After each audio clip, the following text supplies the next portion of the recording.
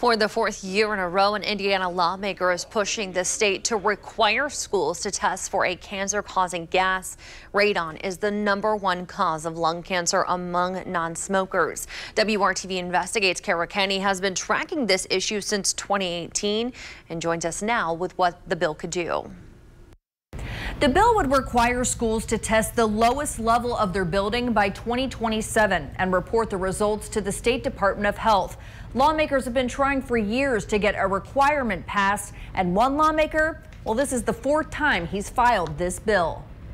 Radon is odorless, colorless, and tasteless. The only way to know if it's there is to test for it. Representative Mike Andrade filed House Bill 1252, which would require schools to test for radon and mandate the state to gather the results in a database. This is the fourth year he's filed the bill. Andrade is a Democrat. Republicans make up the majority of the legislature, so he knows it's an uphill battle.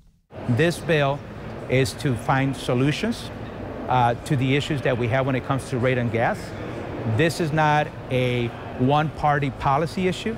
This should be a bipartisan issue. Andrade points out federal funds are available to help schools pay for testing and remediation. WRTV Investigates has been covering this problem for 6 years. In 2018, we spoke with Annie Cacciato, who had stage 4 lung cancer from radon. And you can prevent this for your family, and that's why I'm here today to talk about it.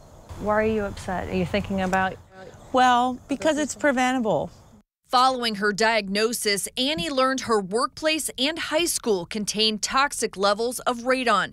The EPA estimates 1 in 5 schools has a classroom with dangerous levels. There are thousands of children in schools right now breathing in air day after day that is damaging their lungs. Annie continued to advocate for radon testing until she succumbed to cancer in 2021. Indiana does not require schools to test.